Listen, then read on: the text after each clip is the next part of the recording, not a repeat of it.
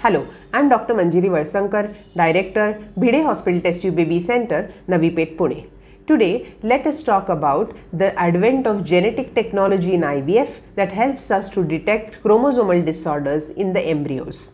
Now, whenever we make babies artificially with the help of IVF or ICSI technology, the most common question that the patient and her relatives ask us is, Doctor, will there be any kind of abnormalities in our child?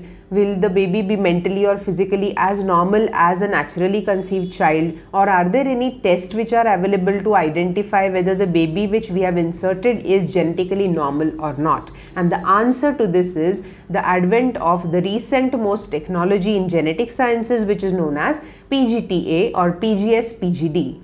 Now this pre-implantation genetic testing is mandatory in a few countries, but in our country it is optional. It is generally subjected to patients with very advanced age, like the mother's age is more than 35 years, if there is any problem with the growth of the embryo, if it is a slow growing embryo or asynchronous, that is one cell big, one cell small, and supposedly or seemingly slightly abnormal looking embryos can all be subjected with consent and with legalities for a PGTA testing. Now this pre-implantic genetic testing is basically for mainly three main chromosomes, 13, 18 and 21. Chromosome number 21, if affected, causes Down syndrome, which is of a very big concern because it causes mental retardation apart from other physical abnormalities. So all in all, if we want to know whether the embryo which we have formed is genetically normal or not, these technologies can be resorted to, which will help us get a chromosomal mapping of our child, and it will also help us to know which baby of the given embryos is chromosomally abnormal.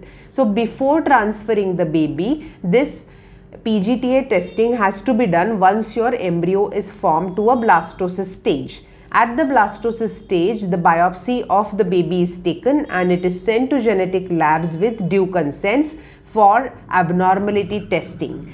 Now, suppose we send 5 embryos, of which 2 embryos come aneuploid or abnormal. These 2 embryos are discarded and the normal chromosome embryos, which are the euploid embryos, are transferred into the womb of the mother subsequently by frozen embryo transfer. So this technology is definitely a boon to patients who have had abnormal babies in the past or who might have an abnormal child due to certain additional factors, and the genetic technology is a breakthrough as it helps us to identify major chromosomal abnormalities before the baby is born, and hence in fact in this case before we even embryo transplant the baby, we can get to know about the normalcy of the chromosomes. Thank you.